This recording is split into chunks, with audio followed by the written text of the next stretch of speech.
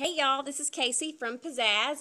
We are going to start doing a cool thing on the blog where I just do little fun activities that you can do at home. This is going to be for maybe some of my art students if y'all want to do some things at home, homeschool kids that if you want to, try art but you don't have time to fit it into your schedule, you can follow along with us every week. We're going to be doing something new and fun.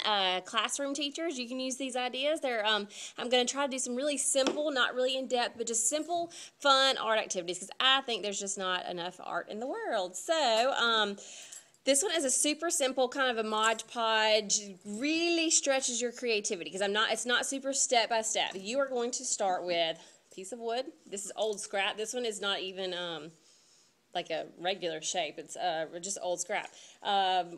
We've got paper, so wood, old paper, any paper. We have scrapbook paper. We've got tissue paper. You probably have this laying around in, old gift bags. We've got this. We bought this at the craft store, but it's kind of burlappy. So really, you could almost even use like old clothes, old jeans, anything that's thin enough that you can kind of decoupage onto the wood. More scrapbook paper, construction paper, whatever, any kind of paper. And then, so you got wood, paper, an old brush, not your best favorite new brush because this is going to be used with Mod Podge, and it just is glue. So this is a special Mod Podge, sparkly Mod Podge. I like it just because it's sparkly. So what you do with this, it's so simple. You are just going to lay down a coat of Mod Podge. You're going to build your background first. And right now, I have no clue what I'm even going to do. I'm just going to kind of have fun letting it create itself. Because it's my background, I am going to try to keep somewhat solid-ish colors. I know this is not completely solid, but it's not a ton of fighting colors. So it's just this yellow, and I'm just going to kind of place it. And then, so you put the Mod Podge under and then on top. That's important. And all of this is just going to be like torn pieces. So like I need a little bit more right in here. I'll just tear it. Mod Podge went under it, and it will go over it.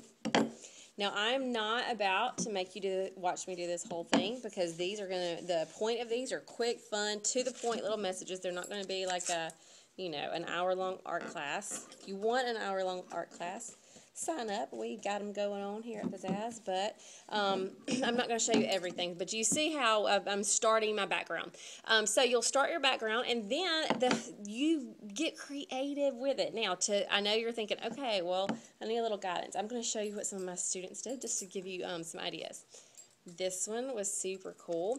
She did, as you can see, the yellow sand, different colors of blue, not just plain solid because variety is cool.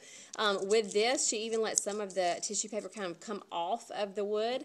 And then these little embellishments, believe it or not, they stuck on, not with Mod Podge actually. We use Triple Thick. Triple Thick also dries clear. The Mod Podge looks really white and milky when you first go on, but give it a little bit of time, it'll dry. Triple Thick does the same thing. Triple Thick is really a good glue, a bonding agent. Most people don't always use it for that. They use it just to make things shine or whatever. But anyway, that is how we applied these. I don't know if you can see how 3D those are. But anyway, I thought that was pretty cool. This one is not finished. One of my students is working on this currently, but you can kind of see where she's going with it. She just started again with kind of one shade of background, different types of the yellow paper, but she kind of just picked that. And then these, again, are the tissue paper that's 3D. So she just, put the Mod Podge under, blobbed it over, and because it's the glitter Mod Podge, can y'all see it glittering? We like it. And this is another one, just super simple, watermelon. There's really so many possibilities. I'll try to post a few more that some of my kids did just to give you some ideas. But anyway, so quick review of like, okay, I want to get started. So what do I need? Mod Podge, old brush, any kind of paper. And I say wood, but it doesn't really have to be wood. I just think this is, because you're laying layers on top of each other, you could obviously do this on paper or cardboard.